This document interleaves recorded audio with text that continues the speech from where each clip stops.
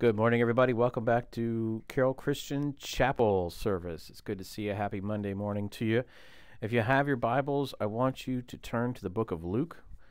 Luke chapter 17. Chapter 17 of the book of Luke. Luke's in the New Testament. You have Matthew, Mark, Luke, and John. And we're going to be in chapter 17 of the book of Luke. And I want to share a few things with you this morning. I want to tell you about this really cool story here in chapter 17. And I think it's a good way to kick off the month of November here a little bit. I know it's the second week of November, but this is a good way for us to start talking about a very important topic, and that is the idea of being thankful. We celebrate Thanksgiving in November, and it's a great holiday where we celebrate with family, and we talk about the things that we're thankful for. And I think it's important for us to always be thankful to God. And I want to share a little story with you this morning about a group of people who were thankful to God. And I want to show you how Jesus handled this situation and how amazing he is and how wonderful he is and how we should really be thankful to him because we are so blessed and God is so good to us. And I just want to share a couple things with you this morning from the book of Luke. Now, this is the story of 10 lepers, okay? Now, lepers are not leopards, okay? He's not talking about the feline predator that has 4 legs, that walks on 4 legs and hunts and, has big, sharp, pointy teeth. No, this is talking about 10 men who were unfortunately afflicted with this terrible thing called leprosy. And leprosy was an awful, awful disease to have. It really would do terrible things to your body, and it was an awful way to live. And unfortunately, leprosy sometimes even took people's lives, and it's a sad thing. But I want to show you how God handled this leprosy and how he healed these amazing 10 lepers. All right, so let's go ahead and get right into it. We're going to look at Luke chapter 17, and we're going to start in verse number 12. So let's go to the Lord in prayer, and we're going to ask him to help us with this lesson today. So let's pray, and we're going to see how the Lord is going to just show us something from the Word this morning. Lord, I thank you for your love towards us. Thank you for the time that we have here. Thank you for the teachers. Bless them, encourage them, strengthen them this week. Give them the knowledge that they need to teach these students everything that they would to learn this week. And Lord, give them the physical strength that they need. And Lord, just be with all the students. Help them to be obedient. Help them to listen. Help them to learn. And Lord, I pray that we would just keep you at the forefront of our minds through all that we endure this week. Give us the ability to live our lives with you as our focus. And Lord, I pray that we would understand these concepts that we're about to learn this morning. I pray that you would take the foolishness of my words and allow the Holy Spirit to have liberty in the hearts and the minds of everyone who's listening. And I pray that they would learn something that maybe helps them love you and grow closer to you and become more dependent on you and obey you. And Lord, I pray that we would just see this example that you've given us in this story. And Lord, I just pray that you'll move and work in a mighty way as you always do. And we thank you for it. In Jesus' name, amen. All right, verse number 11. I think I said verse number 12, but let's back it up. Verse number 11.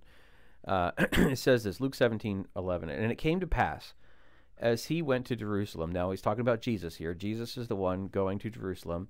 It says that he passed through the midst of Samaria and Galilee. Okay, now Samaria was full of these people called Samaritans, and Samaritans and Jews did not always get along. God's people and Samaritans didn't always get along. Jesus probably, as a Jew, would not be as welcome in Samaria as he would in Galilee. But nevertheless, he's traveling, and he passes through this town full of people who may or may not really want to see him. And the Bible tells us that in verse 12, as he entered into a certain village, there met him 10 men that were lepers, which stood afar off. So he goes into a place that has a group of these men who are sick with leprosy, and they're doing what they're supposed to be doing. They're social distancing here. They know that contact with other people could potentially infect other people with leprosy. It was a contagious thing and illness, and you did not want to share it with other people. So they stood afar off. But being sick, they also knew that they needed to be healed. They needed someone to help them, help them. And they had heard about how Jesus had been healing people in his travels. So they heard he was coming through their town, and they waited for him. And when they see him come by, verse 13, look what they do. It says they lifted up their voices. In other words, they cried out. They weren't just like, hey Jesus, hey, can you come talk to us? No, they yelled out, and they said, Jesus, Master, have mercy on us. So there's two things here that I want to share with you. Number one, they call him Master. They were willing to submit to his authority. They had heard about what he had been doing. They had heard about his reputation, and they wanted to follow him and become a believer, so to speak, some of them, because they're using this term master. They knew he was a teacher. They knew he was a person of authority, and they wanted to have Jesus come over and heal them. And how do I know that? Well, it says it right here. The second thing, it says they have mercy on us. They felt that they deserved their affliction. They felt that they deserved to be sick, and they thought by Jesus coming over and healing them, that he would be demonstrating mercy to them. And so they're begging him, Lord Jesus, please save us, help us, heal us from our illness. Now, what do you think Jesus did? Well, I'll tell you what he did. The Bible tells us, verse 14, and when he saw them, he said unto them, go show yourselves unto the priests. Well, why would he say that? Why wouldn't he just go over there and, put his hands on them and heal them? Was he scared? Was he afraid that he was going to get sick? No. What the custom was, if you had leprosy and you were healed, you recovered from leprosy for whatever reason. Maybe you were, one of the ones who was blessed and it didn't take your life. Maybe it only took a few pieces of your body and you were done with it, and there were no more white spots on your skin to show that you had an active case of leprosy.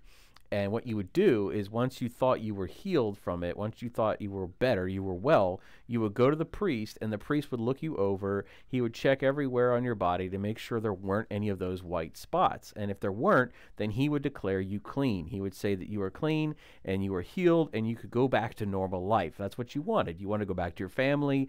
You wanted to go back to work. You wanted to go back to the store and live a normal life. And you couldn't do that if you had leprosy because it was so contagious. It was so deadly, and people were afraid of catching it. You couldn't live with your family. You couldn't, interact with people. You had to go into quarantine, okay?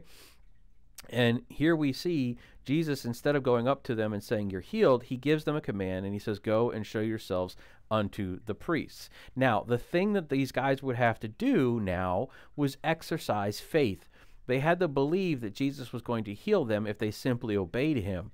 And the Bible says it came to pass that as they went, they were cleansed. So they believed God. They believed Jesus. They trusted him, and they had faith. And so they go off and they start to head towards the priest, which is them being obedient. They were doing what Jesus told them to do.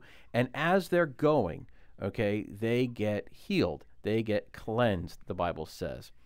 And I think that it was an immediate change. They knew that what had taken place. They didn't even get to the priest yet.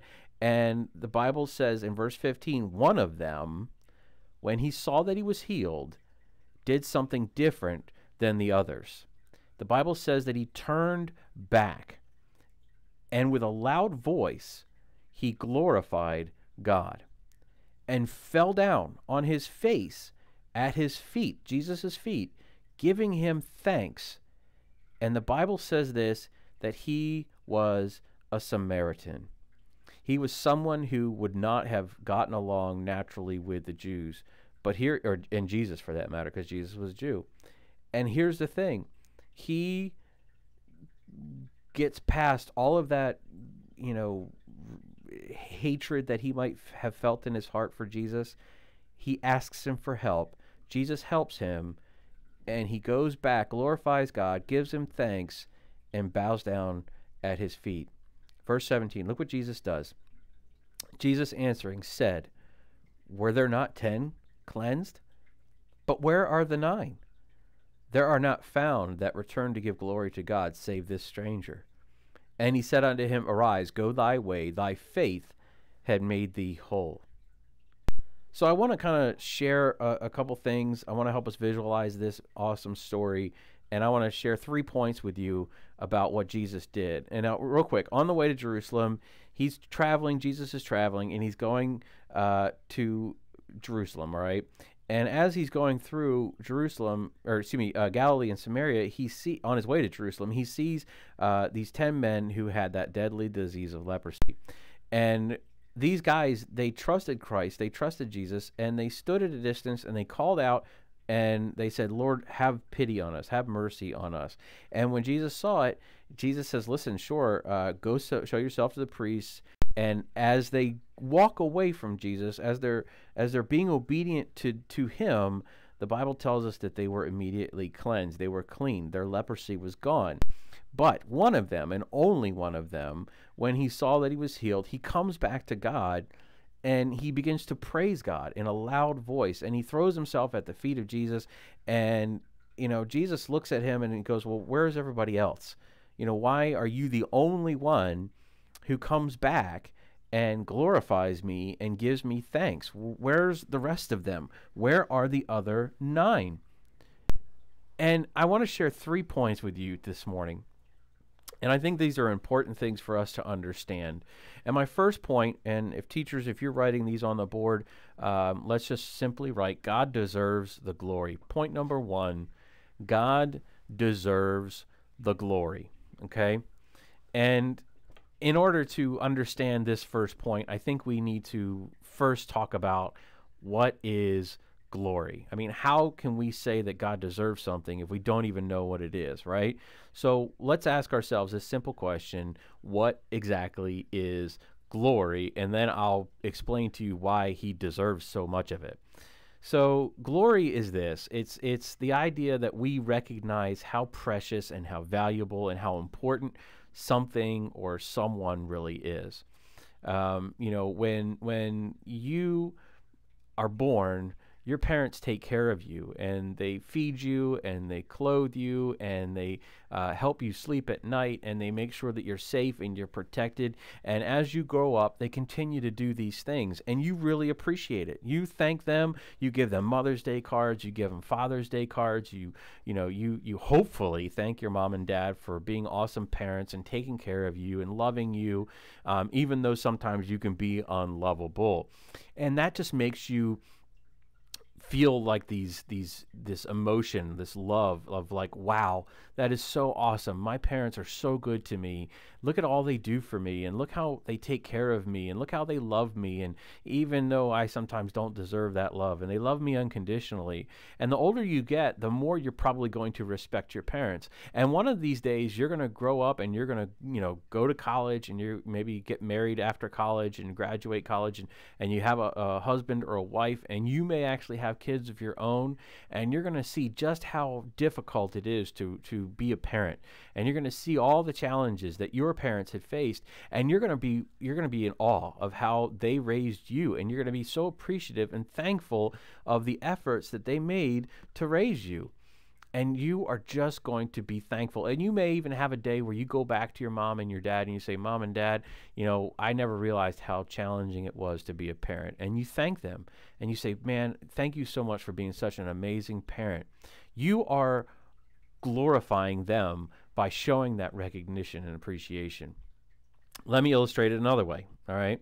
Have you ever been in the car and you're driving down the road and you see something off in the distance and it seems really, really small?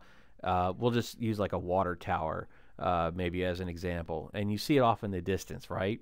Maybe you're in Manchester and you see the water tower up on the hill, and you're driving along Route 30, and you see it off in the distance, and you can kind of take your thumb and your forefinger and you can pinch it together, and you can look at that tower in the distance, and you can kind of hold that tower between your thumb and your forefinger, and it looks like it's only an inch tall. It looks like it's really, really small. But if you were to drive up to that water tower and park in the parking lot that's right underneath of it, and get out of your car with your parents and stand underneath that water tower, man, you would see just how big it is. You would look up at it in amazement and think, wow, something that I thought was so small, the closer I got to it, the more I realized how big it is and how grand and wonderful and amazing it is. You don't see all the details from so far away. You don't realize how big it really is until you get closer to it. Well, God's the same way. Sometimes we don't realize how amazing he is until we get close to him and we learn more about him and we understand him better. God deserves the glory. So let's do this. Let me ask you a question. Who was the one who healed these men? Did they just heal on their own? No. God healed these men. And he deserves the glory for doing something that was so amazing and so impossible. And boys and girls, there was no cure for leprosy at this time. You would probably die from it. But here God is doing what he does and giving these men a chance at life. And we need to be careful that when God comes along and does an amazing thing for us, when he performs a miracle in our life, or just simply God being God by meeting our needs and answering our prayers and just loving us in spite of ourselves, we shouldn't take credit for God's goodness. We should give him the glory. We should be so just excited. And one of the things about glory is, when we glory somebody, what we'll often do is we'll tell other people just how good the person we're glorying is. Like, for example, let's go back to your parents. You talk about how amazing the amazing job, your parents did raising you, and you're like, man, I can't believe how you guys loved me and took care of me and raised me. You're going to tell other people about how awesome your parents were to you and are to you. You brag on your parents. We do that sometimes. We talk about how great our dad is or how amazing our mom is, and that's glorying. And we should do the same thing for God. When God does something awesome in our life, we should tell other people about it. If somebody comes along and makes fun of God, we shouldn't go along with that and be like, yeah, make fun of God too. No, we should defend God. And listen, God doesn't need our help, don't get me wrong, but we should never talk bad about God. We should never get angry with God and upset with God. We should glorify him, And the idea that I want you to see what this glory is, it's we just see how amazing God is. And in verse 18, in Luke 17, Jesus said something. He says, there are not found that return to give glory to God save this one man.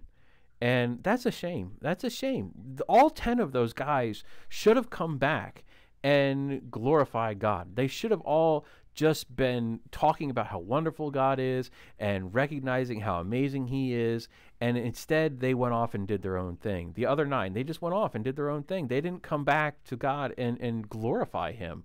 They didn't get down on their knees and just talk about how amazing God was. They didn't do that. There was only one that did that. That was my first point. Point number 2. The Bible also says that God deserves to be thanked. And right underneath this point, who healed these men? Well, Pastor Chris, you already asked that question. I know I did. But these two things go hand in hand, glorying and being thankful. Who healed these men? God did. Jesus healed these 10 lepers who were doomed. They were destined for destruction, and God steps in through his son Jesus and heals them, and now they get a new lease on life. They get to live their life with their families and their friends, and they get to go back to work. They get to go back home, and they enjoy life completely. Who healed these men? God did. So don't you think we should be thankful? They should be thankful. Let me ask you this another question. Who gives the doctors the wisdom and ability to help people? We talk to ourselves, well, leprosy doesn't exist anymore, right? And we don't have well, what about the illnesses that we do have today? What happens when we get sick? We go to the doctor and they give us the medications that we need to help us get better. Well, who gives the doctors the wisdom and the understanding to give us the right medications? God does. Well, who gives us the opportunity to work so that we can put food on our tables? God does that. Who let your parents have these awesome careers that they have so that you can have nice things in your home? God did that. God did that for all of us. God deserves to be thanked. And sometimes we forget to be thankful. And I love November. I love Thanksgiving. I love, the food on the table and the pumpkin pie and the mashed potatoes and gravy and the turkey and the stuffing. I love all that stuff. But I really love to sit around the table and share with my family and tell them about all the wonderful things that God has done and just be thankful to God. And boys and girls, we shouldn't just do this on one day of the year. We should do this every day. Whenever we pray to God, we should thank him for the ways that he blesses us. We should thank him for the salvation, the free gift that he has given us through his son, Jesus. We should be thankful that he is the one who keeps this world together, keeps it spinning, keeps the sun rising in the morning and keeps it setting in the evening, and keeps the moon up in the air, up in the sky where it belongs. I mean, he is in control of everything, and we should be thankful for all of those things. Boys and girls, we have so much to be thankful for. Why are we not thankful? Well, sometimes we can get a little selfish, and we can be selfish, and selfishness is sin. All right, and we're going to treat it like we would any other sin. We're going to confess it, we're going to ask for forgiveness, and we're not going to be selfish anymore as best we can. We need to learn to be thankful and not be selfish. So that's point number 2. Let's look at point number 3. I'm going to give you something to really glorify God about and really be thankful about. Let's look at point number 3. Point number 3. God is the only one who can heal us inside and out. And I put in parentheses there, physically and spiritually. Third point, God is the only one who can heal us inside and out. Look at verse number 19. It says this, and he said unto him.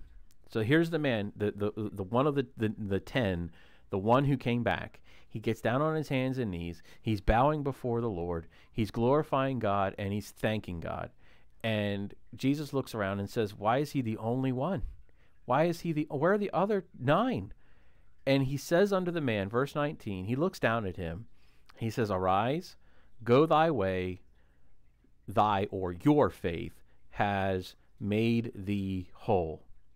He says, get up, go on your way, your faith has made you whole. Well, Pastor Chris, I don't understand. I mean, they were healed already, right? So what changed? What's the difference? I don't understand. It seems like this last guy, this one person out of the 10, it seems like he's getting something extra special. But I don't understand how that can be. I mean, it doesn't make any sense to me. I thought that Jesus already healed them all.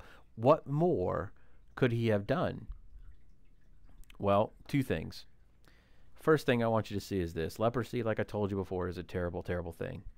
And unfortunately, and I'm not trying to be too gross with you, but the way leprosy worked was, let's just say, and I want you to use a little bit of imagination here, but let's just say you got a little leprosy on the tip of your pointer finger, okay? Are you looking at it right now? Do you see your pointer finger? Can you hold it up and look at it? Good. Now imagine that this disease gets on the tip of that finger. And what it would do, and this is so gross, forgive me, okay? And I'm so glad we don't have this in the world anymore that I know of. But what it would do is it would slowly eat away at your finger. And so your fingernail there, it would be eaten up and it would go away. It would fall off.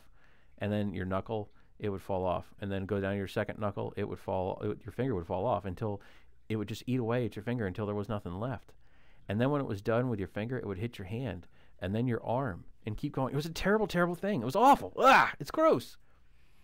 Boys and girls, if for some reason the disease stopped, you would be left maimed. In other words, you'd be missing a finger, maybe missing a toe, missing an arm, missing an ear, or maybe part of your nose. If the disease stopped, and it didn't take your life, you would still be physically damaged for the rest of your life because it would just do this horrible, irreversible damage to your body.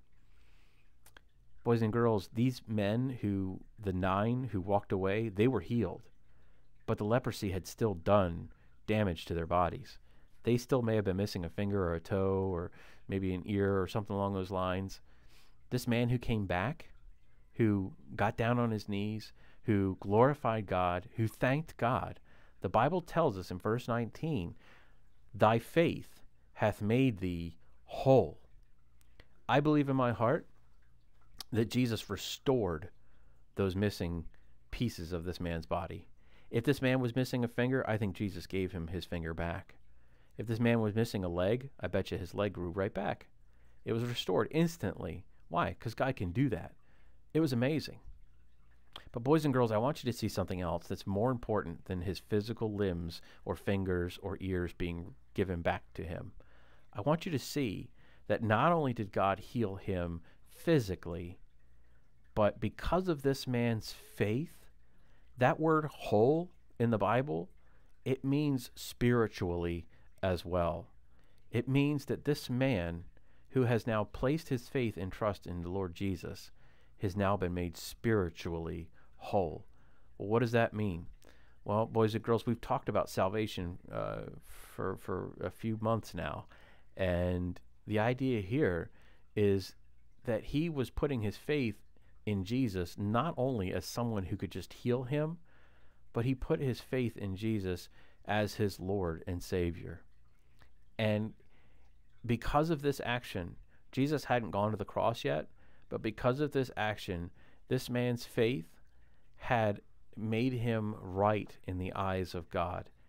And Jesus was going to now include him into his family. Boys and girls, God has the ability to not only heal us physically, but he also, more importantly, has the ability to heal us spiritually if we just simply put our faith and trust in him. And boys and girls, I don't know about you, but that's someone who is worth glorifying. That's someone who deserves our awe, who deserves our respect. We should be talking good about God. We should be talking well about the things that he does. And it also is somebody worth thanking, don't you think? We should be thankful for that. Let me ask you a question. Are you in need of healing today? Maybe you know that you're not as spiritually well off as you like to think you are. Boys and girls, I want you to know that he's there. Jesus is there. Cry out to him. Call upon him. And he promises you and I that he will save us. Man, he deserves our glory, doesn't he? He deserves our thanks, doesn't he? He does. He's an amazing Savior. And we are so blessed to be able to know him and to be able to put our faith and trust in him. Are you in need of healing today? Let's bow our heads and close our eyes. No one's looking around. Let's pray and ask the Lord to help us this morning. Lord, I thank you for everything that you do for us. Thank you for this example in the Word of God where we can look to it and we can just see how amazing you are. Lord, you are worth glorifying. Help us to be confident and tell as many people as we can about the Lord Jesus. Lord, help us not to be ashamed of the gospel. Help us not to be ashamed of you. Help us to be confident. Lord, you are just an amazing God, and you have just taken care of us in so many amazing ways. And Lord, you are worth glorifying. And I pray that we would understand this idea of glory and that we would just glorify you at every opportunity. And Lord, not only glorify, but also be thankful to you. Lord, you have given us so many things to be thankful for. And Lord, I pray that every boy and girl who's listening this morning would have a thankful heart, not only to you, but also to their teachers, to their parents, to their friends. Lord, help us to have a heart full of thankfulness and just be just full of joy, knowing that we are blessed in so many ways. And Lord, I pray that if there's someone here this morning who is listening, who has not yet put their faith and trust in you, Lord, they haven't been made whole yet and they know it, I pray that you would just use the Holy Spirit to just tug on their hearts and help them to see their need of salvation this morning. Help them to see that you are worth being thankful to. You are worth glorifying, and you are just worth our love and our attention. And Lord, I just pray that we would just put our faith and trust in you like this one leper did. He put his faith in you. And Lord, I just pray that if there's someone here today who doesn't know that for sure, that today would be the day that they would have the courage to go talk to their teacher or come see me or any of the other pastors on staff, and Lord, just get this matter settled today. I thank you for that. I thank you for loving us. I thank you for your Son and what he did for us on the cross. And Lord, I pray for each one that's here this morning that you would just put a hedge of protection around them, keep them physically safe. Lord, help this virus not to get to us, Lord. And I just pray that we would just be smart and diligent and keep us healthy. And I thank you for that. Lord, I thank you for the school. I thank you for Mr. Reisberg and all the teachers and administrators. And I just pray that we'll have a great week honoring you and all that we do. And I thank you for it. In Jesus' name we ask these things. Amen. All right, boys and girls, you did a great job listening this morning. It's going to be game time next. So teachers, if you can kind of help me out, maybe erase the points off the board if you were putting them up there, and just help me get ready to, answer these questions for the boys and girls. All right. All right, it's time for game time. Now we're going to play boys versus the girls just like we always do. Teachers are going to help me by keeping score on the board in front of you. And what I'm going to do is I'm going to ask you a question. It'll be the girls will start first, then we'll ask a question of the boys and go back and forth until we have a winner. But I'm going to ask a question, and at the end of the question, you're going to hear this sound. That means that you're going to raise your hand or jump up out of your seat, whatever your teacher is okay with. And if you know the answer, you're going to raise your hand or jump up out of your seat. And if you give the correct answer, you will receive 1 point. If you don't get the answer correct, that's going to be teacher's discretion. Maybe they will call on the opposite team, the opposing team, or they may just not award you a point. It's whatever they decide to do. All right, so what we're going to do is we're going to go ahead and start off. We're going to let the girls go first because we are gentlemen. And the first question is going to be simply this.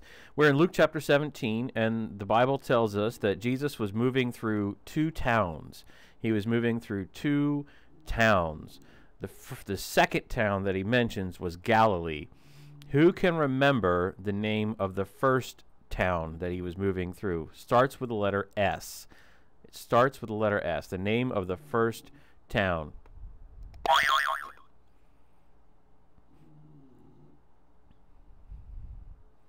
All right, hopefully you got that correct.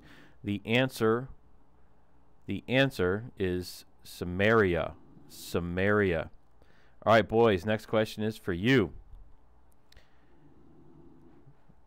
True or false? The Samaritans and the Jews were best friends. The Samaritans and the Jews were best friends. True or false? First boy with the correct answer, true or false, will get the point.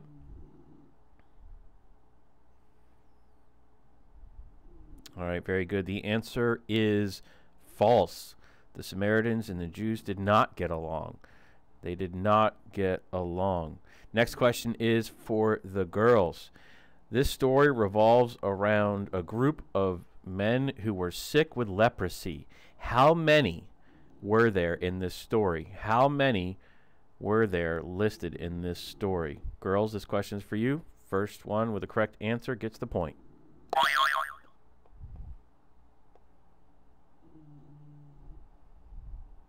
All right, hopefully you got that one correct. The answer is 10. There were 10 men who had this horrible condition of leprosy. Next question is for the boys. All right, boys. Out of the 10 men, how many returned to Jesus to thank him? Out of the 10 who were afflicted with leprosy, how many of them, after they were healed by Jesus, returned to thank him? Boys, here we go.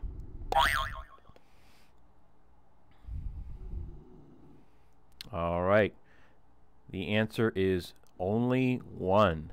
Only one returned to thank Jesus. Next question is for the girls. All right, girls. I had 3 points on the board.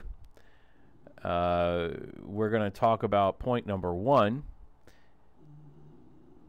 It revolves around the idea of glorifying God. The one who returned to thank Jesus got down on his face.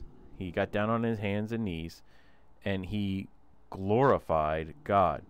Girls, this is a tough question. Teachers, help me out. In your best words, in the best way you can, describe to me what glorifying God is. Do your best to describe what it means to glorify God.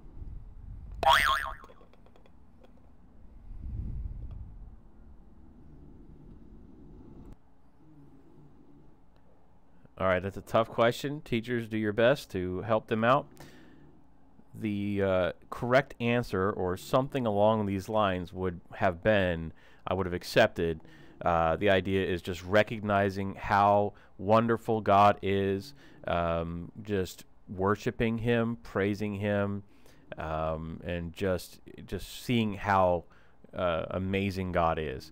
The one leper who came back, he glorified God, and he also thanked God, and he got down on his hands and knees and recognized just how amazing Jesus is. Okay, next question. This one's back to the girls.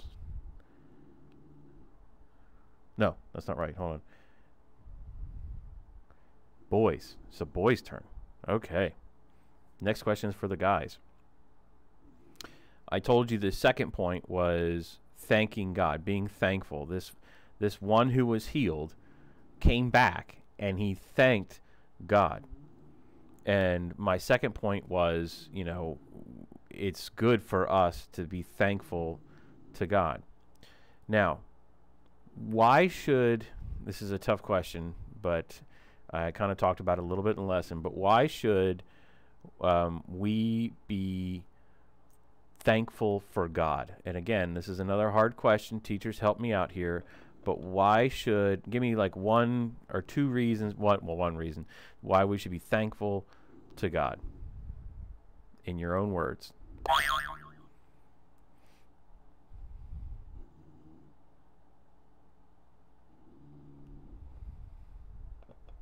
Very good.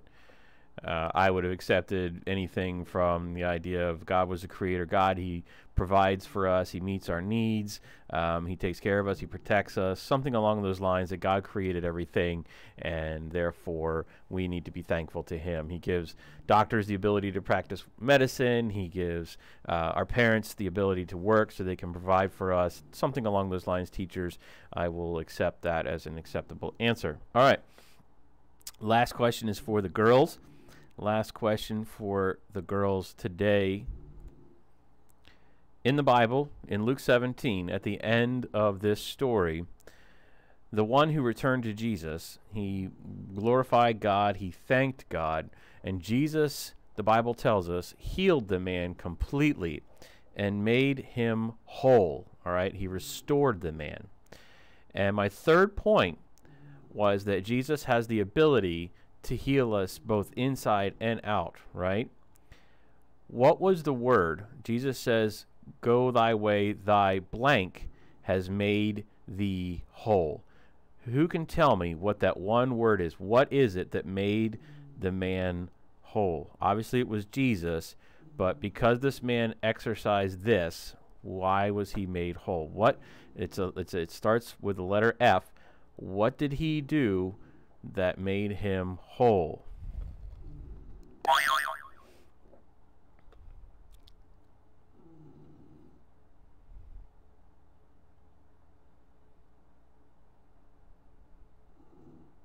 All right, hopefully you got that one correct. Boys and girls, just like when we talk about salvation, it's this act of faith. It's having faith in Jesus that made us whole when we accepted him as our Savior. And it's also this man who had leprosy, who returned to God, who glorified him and thanked him. His faith was what made him whole. All right, boys and girls, you did a great job today. Hopefully you have a clear winner this morning. And I look forward to seeing you again next week. Take care.